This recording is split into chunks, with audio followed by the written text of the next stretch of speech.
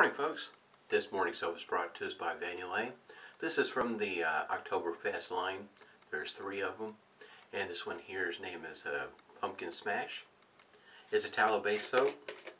Has a scent description down below as well as a few links you might be interested in checking out. That is what the soap looks like on the inside there.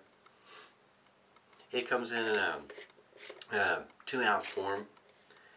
In other words, typically hers, Monica's soaps are 4 ounces, but in this particular line, they're 2 ounces a piece. There's 3 of them in that lineup. Got the alum block this morning from Phoenix Artist Accoutrements. No rubber band. It's getting to get pretty small nowadays.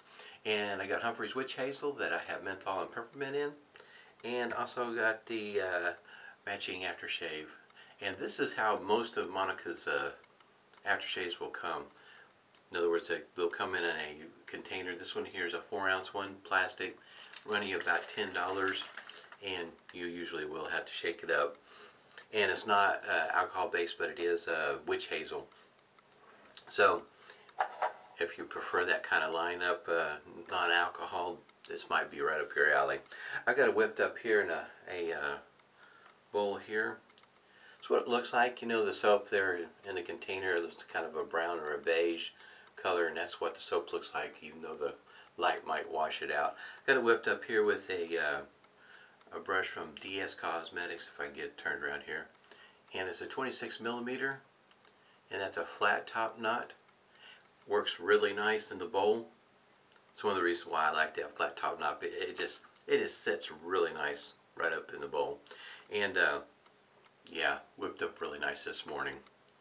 I have got more than enough lather here to work with. Shaver of the day. Like I say, you may want to check out the links down below. I included one from this particular link. I had more than one that was available to me. Got one by the way of email, then of course one through Sharpologist. But the shaver of the day is ONEBLADE Core. This one here I've had for a while, back when it first came out. This particular blade, this will be its 3rd shave.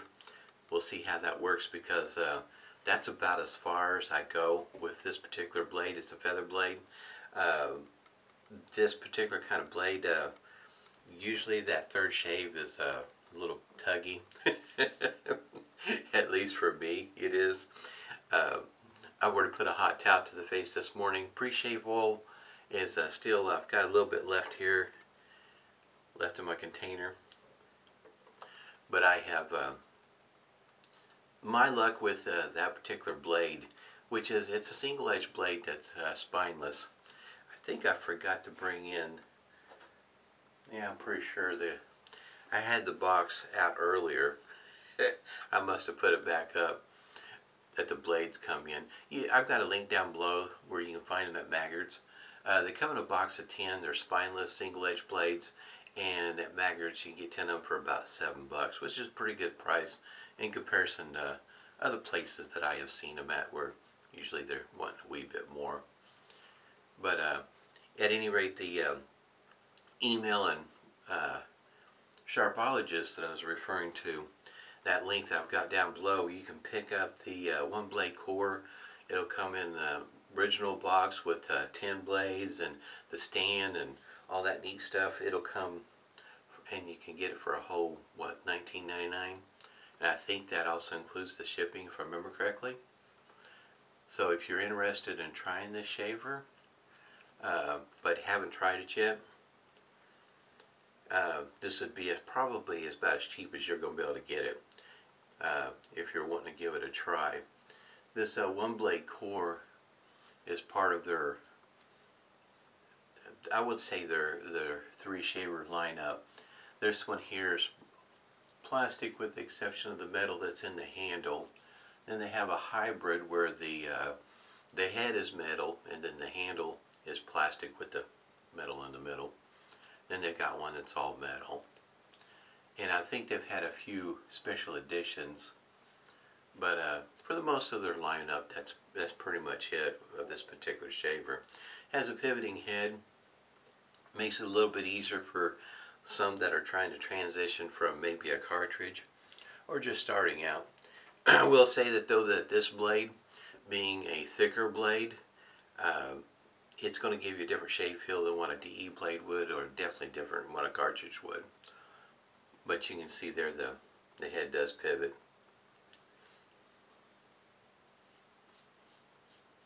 But for $19.99 or $95 or something like that, basically 20 bucks, that's a pretty good price. Give it a try.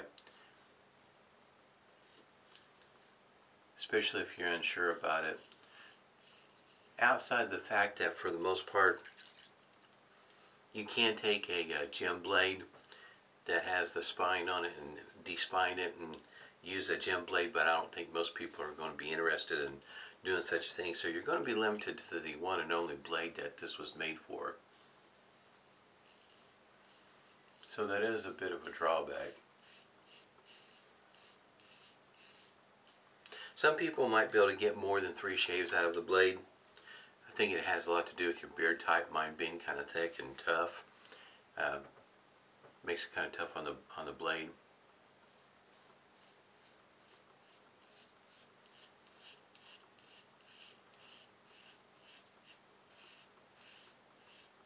Like I said, the shave feel will be different because that blade is somewhat thicker than a regular DE blade. It is something to keep in mind.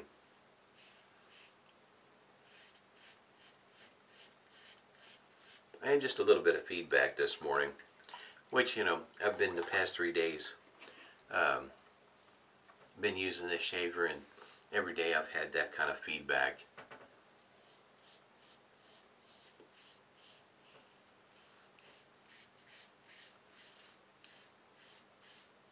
But I will have to say that that pivoting head makes it a little bit easier for being forgiving if your technique is a little bit off, as opposed to using one with a fixed head.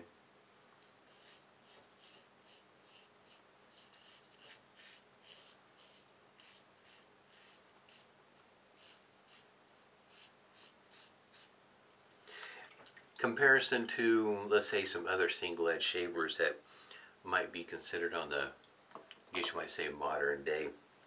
I don't have a mongoose. That's what I was thinking of. I don't have one mongoose. I do have the single edge that Icon used to put out. I got the cap and base plate. I got my own handle, and then there's the Razor Rock Hawk that it's a single edge, but it uses a different blade, and as well as like Razor Rock's Eco, I'll get it straight. There's a number of modern single edge shavers, as well as Phoenix Artisan Accoutrements that uses a regular gem blade. Name of that one there, if I remember right, was Stirling. And it comes with, I think, a total of 4 base plates. Guess you might say to meet your shaving needs, if you will. There's a number of them that are out there.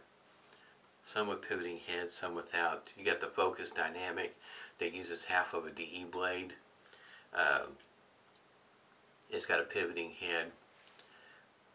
That one there, more or less kind of like this one here. Most of these I usually use this way, even if they do have a pivoting head. I do kind of try to treat it as if it does not pivot. Trying to make sure that I don't get spoiled with the pivoting head. Kind of mess up my technique, if you will, what I've learned over time.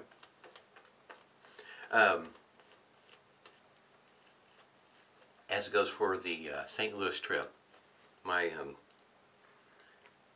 our trip went rather well. We drove to St. Louis, and the trip there and back, you know, of course there's construction along the way. Outside that, it was rather smooth.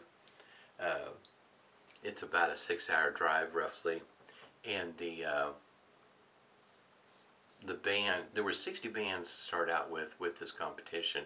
St. Louis is referred to as the Super Regionals, and there were 60 bands, and our town, Broken Arrow, the band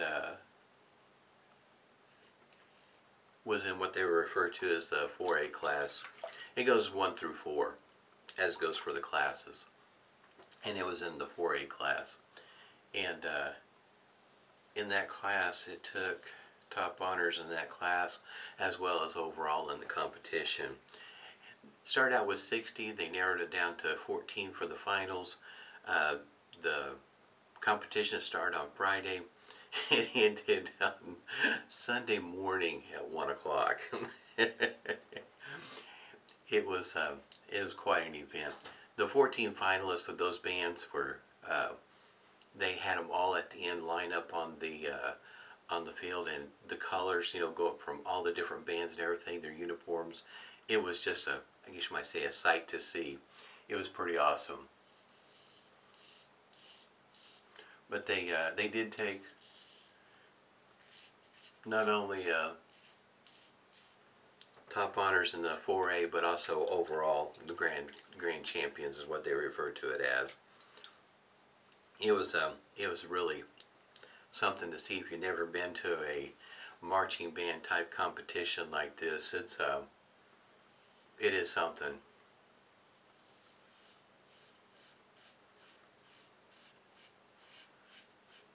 The bands, I think there was a total of 14 states represented there in St. Louis. I guess you might say as far south as Texas and as far north as Minnesota.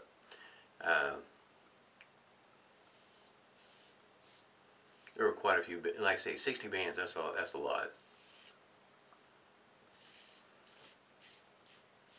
It was busy in downtown St. Louis, I'm telling you. I think our band number-wise may have been one of the larger ones. I think total with the color guard, I think it's right around the 170 mark, if I remember right. That's a lot of kids. That's just for one band.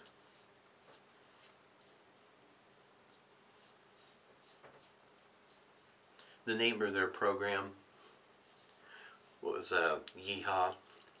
Being representative of Oklahoma, in other words, they thought that would be the program for this year. It was pretty nice. They did a really nice job.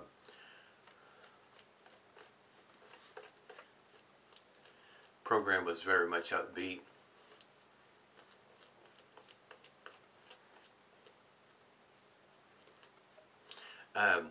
They also, as it goes for what the shoes that they wore marching in, they did wear cowboy boots. They had a performance from a university, and they did have one person out there that was twirling batons, and at one towards the end, this lady, she had 3 of them that she was twirling. Of course, you know, both ends were lit with fire.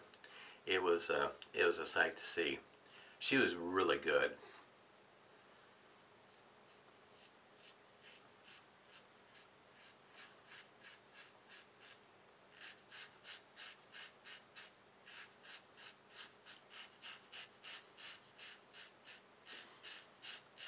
Where it took place downtown St. Louis was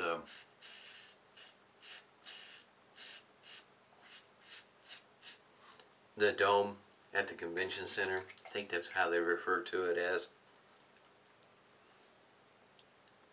And the hotel, when we were booking this hotel, this is our first experience, you know, dealing with going to a super regional, so we didn't really know what to expect when we started to book. Some of those hotels that were very close to the event were already filled for that time period we were looking for. So I was hunting for a hotel that wasn't too terribly far away, not knowing anything about St. Louis, had never been there, and so the hotel we stayed in, the name of it was called The Last Hotel.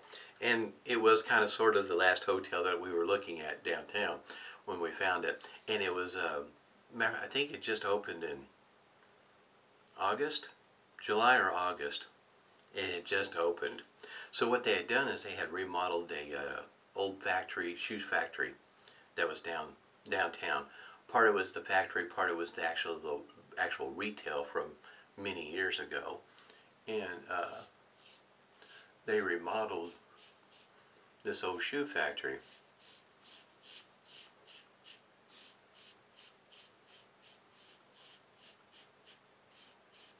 I guess you would say it was the front of it being kept original looked very nice. I mean, even over the years, still a very nice building. Even on the outside, it was a great looking building. And on the inside, that kept I guess you might say, a lot of the time period that the building was built. A lot of the inside was kept that way, in my opinion, about as much as one could, and with some modern taste to it, if you will. And I didn't realize at the time how nice the hotel was going to be. I mean, based on the price, it was not did not give you the impression that this was going to be this kind of hotel. I was expecting, I guess you might say, a nice hotel, but kind of along your basic line, if you will, of, for instance, what I'm getting at is typically, you know, we're used to the hotels where we stay. You, when you need some ice, you grab your plastic bucket that's usually in the room, and you run down to the ice machine at the end of the hall, and you get your ice. Well, the way this hotel was made and designed and the way it was set up, if you want any ice, you had to call for the room service to bring it up to you. They had 3 different kind of restaurants there in the building, and one of them in particular was upstairs on the roof. I mean, this is a really nice hotel, but for the price that we paid, you would not have indicated that this hotel was like that. Just a great experience all the way around. About the only thing that I was unprepared for, being from Oklahoma, you know, and so on and so forth, I did not quite grasp what the website was saying when it comes to parking. This is parking available. Oh, well, cool. You know, so there's a place to park when we get to the hotel. Parking available meaning that there's a parking lot over there that you can pay for parking. There's parking over there, so on and so forth. They didn't actually have a parking lot. They did have valet there that would take your car to a lot, and you could pay, you know, by the day, which was not cheap by my means. So anyway, that was a little bit of a surprise. They did have a few parking meters out on the street, but you can imagine the competition for those parking meters was pretty stiff, trying to get to one. But it was a lot of fun.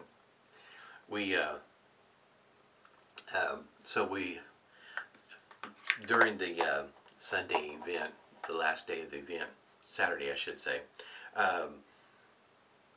so the first part, you know, where they're finishing up the preliminaries, and at 4:30 they clear the stadium and they start back up. I think it was at like 7 o'clock. So instead of moving the car, which was downtown, trying to fight, you know, for another parking spot, we stayed there and we walked about a half a mile to go find a restaurant, because, you know, everybody is doing the same thing, walking to a restaurant downtown trying to find a place to eat and get back in time for the finals. We did we did find a place downtown, which was really nice. I mean, in that the prices were more than reasonable, especially for being downtown St. Louis. The weather was nice. It did sprinkle just a little bit on us, just a tiny bit. Nothing, you know, no major rain or anything like that, even though that there was, I guess you might say, a warning that was put out about the Mississippi River that might try to flood on you. Didn't impact us where we were at or anything like that. It was just getting just over the flood stage. I think the flood stage was, I think they said it's like 29.5 feet, and it was expected to crest at 30.5, something like that. In other words, just over the flood stage there. But we weren't near the Mississippi River for that to impact us. But one of the things that was pretty interesting about the trip is we knew we were close to the state line in between Missouri and Illinois. And we did end up, we had talked about it just a little bit. We had talked about, you know, going across the state line just so you could say that we had been to Illinois also. Well, we were looking for a place to eat. And with everything that was going on in downtown St. Louis, I think I'm going to use a little bit more of this. This is awesome stuff. I really like this hemp. When it came Saturday morning, when we were looking for a place to eat, everything that was going on, there was a lot of parking that was not available because of all the stuff that was going on in St. Louis downtown. In other words, it was not just the bands, of course, you know, that were having an event down there. There's a lot of other stuff going on too. And so the parking was seriously limited downtown.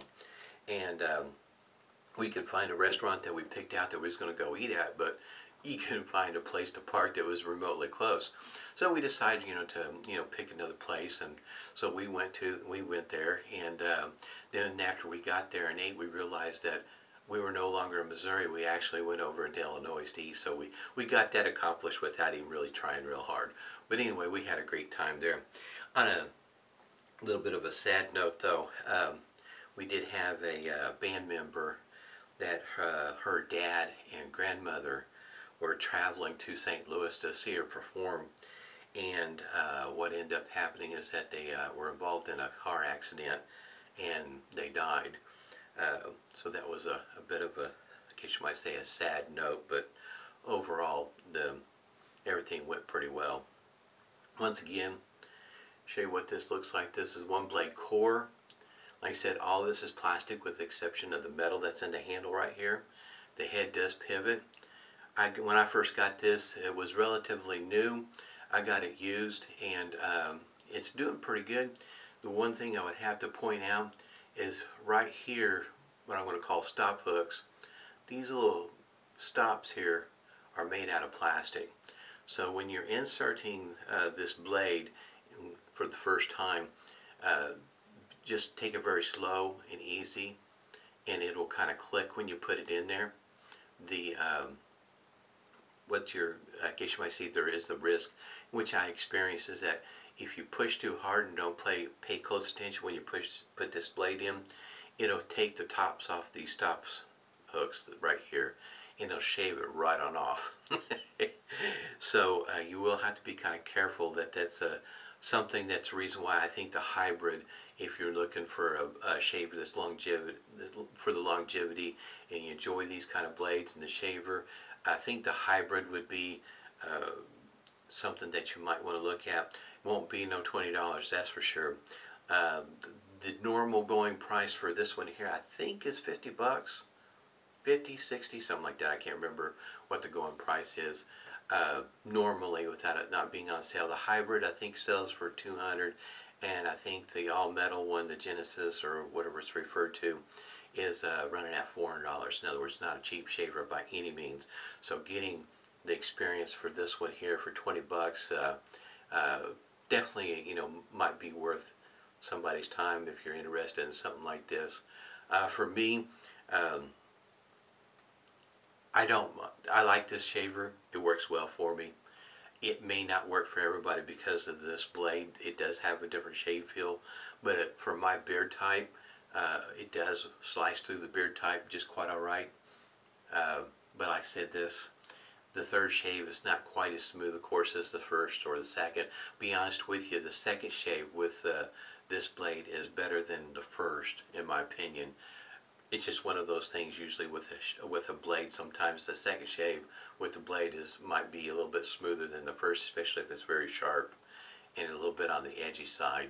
Then of course, you know, then the second one's smoother. It's kind of like the same effect of corking your blade, if you will, taking some of the edginess off. But for me, it's a really nice shave. I don't know. A little bit more stinging over here than normal. You know, when you use an Allen block or something like that, you know, you usually get a little bit of stinging, just like stinging or something like that. Had quite a bit over here, so I don't know if I got the angle off a little bit or not. But at any rate, all in all, just a great shave. Went on a little long this morning. Things are getting a little bit closer to being normal. It will be until the end of December until a lot of the band activities slow down. Like for instance, just last night they had another concert for everybody here locally in the town to come to the PAC to listen to them play, but it's still kind of busy, but it's starting to slow down a little bit now since that competition has taken place and is over with. They still got at least 2 more competitions I can think of that they're going to, as well as then they got district play that they are in. So anyway, still very busy. Hope everybody's doing well. Stay safe and smooth shaves to you.